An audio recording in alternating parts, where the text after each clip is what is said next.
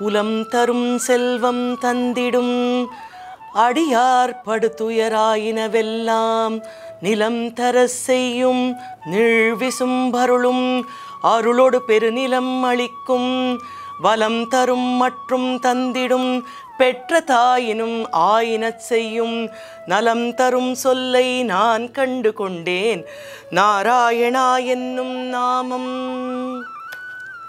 ध्यायन् कृते यजन् यज्ञैः त्रेतायां द्वापरे अर्चयन् यदाप्नोति तदाप्नोति कलौ संकीर्त्य केशवम्.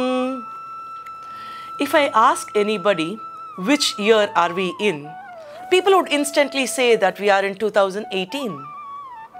If we just think about it and do a minus 2019, just think about what would have been there at that point of time.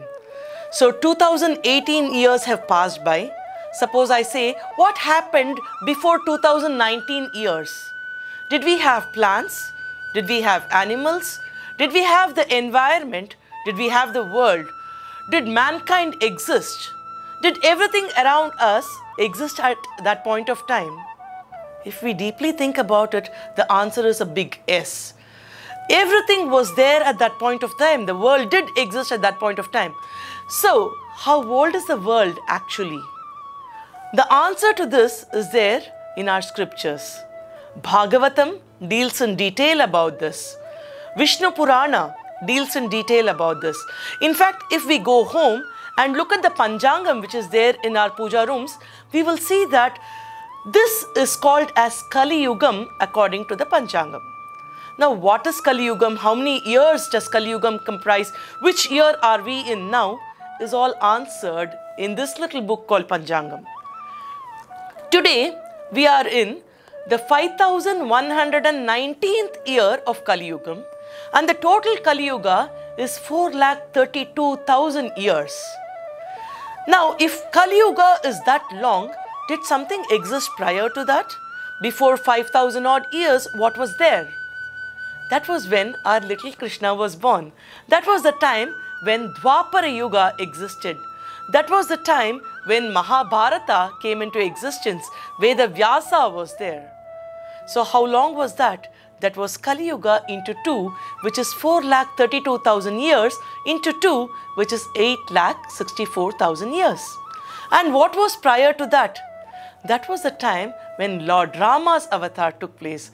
That was Treta Yuga for us, and that was Kali Yuga into 3, which is 12,96,000 years approx. And prior to that we had yet another Yuga which is called as Krita Yuga or Satya Yuga, which is now Kali Yuga into 4. By now you all should know about it. So it's Kali Yuga into 4 number of years. And it is said that at that point of time, people were much taller, people were much happier, they had a lot of focus, and because their duration was longer, they could do a lot of things which we are not able to do today.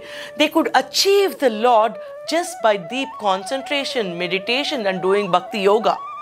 And that is the reason I told the sloka, which is Dhyayan Kritehe. During the Krita Yuga, people could achieve the Lord by doing Dhyanam. Yajan Yajnaihi Tretayam, doing yajnas and yagas was their source of achieving God during the Treta Yuga. During Dwapara Yuga, the physical closeness or the archana had to be done in order for them to achieve the Lord. In Kali Yuga, are we able to do all that? So what people say is, Hedapnoti tadapnoti kalau sankirtya keshavam.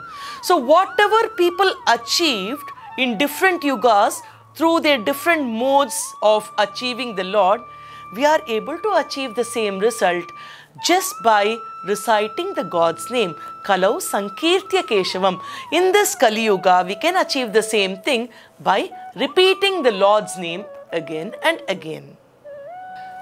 The Tamil sloka I recited before I started this episode was about the greatness of repeating the God's name. Kulam tarum selvam tandidum. So what all can repeating the God's name give us? The power of Nama Sankirtana. It can give us the God's feet. It can give us wealth. It can give us heaven. Not only heaven, it can give us the ultimate abode of moksha. It can give us everything.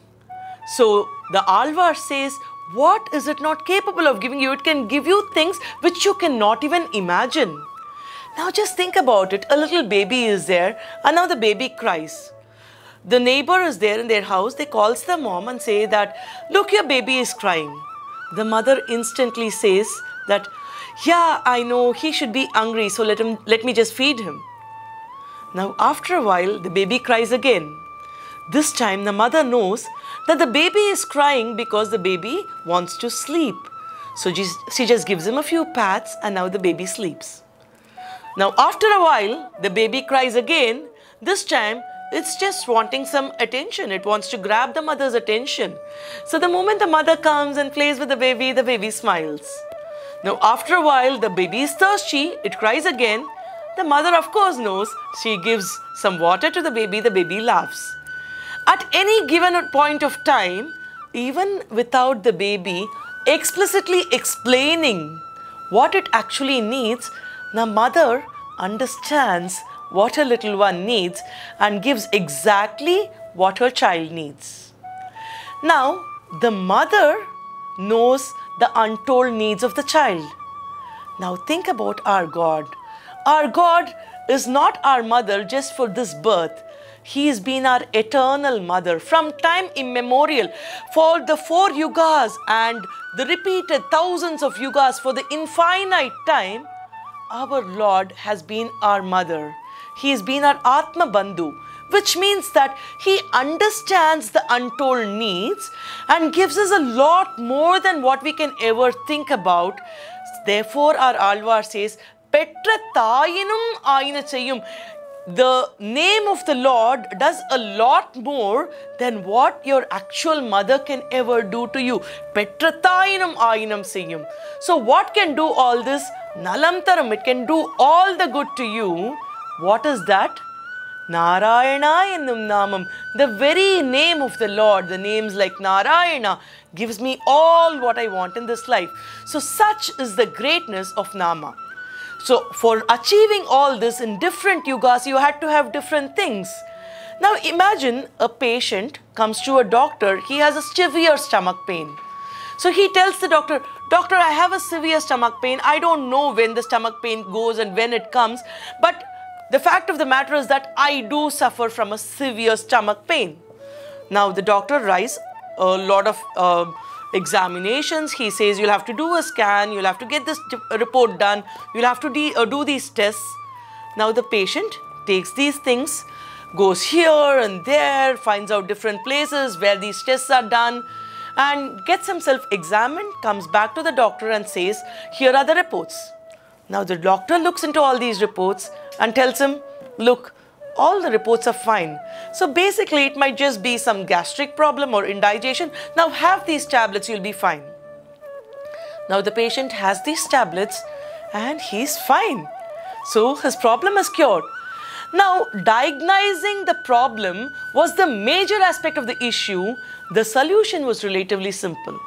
So also in today's time, we are stressed all the time. We run here and there. We don't know what to do. So at the end of it, we go to so many temples. We try to find out solutions. In the name of Prayaschitta, we try to do like so many things which our astrologer tells us. Hook or crook, we want to get our solution. But what should we actually do? What is the current diagnosis? The diagnosis is Harar Naamaiva Naamaiva Naamaiva Mama Jeevanam Kalau Nastyeva Nastyeva Nastyeva Gatiranyata.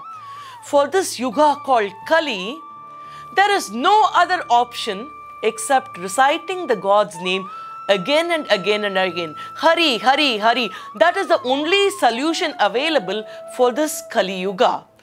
That is what our ancestors have told us. So we have to keep reciting the Lord's name. Now the mother understands the untold needs of the little baby. So also our Lord Krishna understands whatever we don't say, because He is not our mother of just this age, but He's been our eternal mother for yugas, for infinite times. He's been our mother. So Krishna knows what we want. All we have to do is just call him out. Kanna, Krishna, Yadava, Madhusudana. So if you call his name, he's there to give you all what you need, beyond what you need. Untold needs are taken care of by him. Krishnaya Tubhyam Namaha.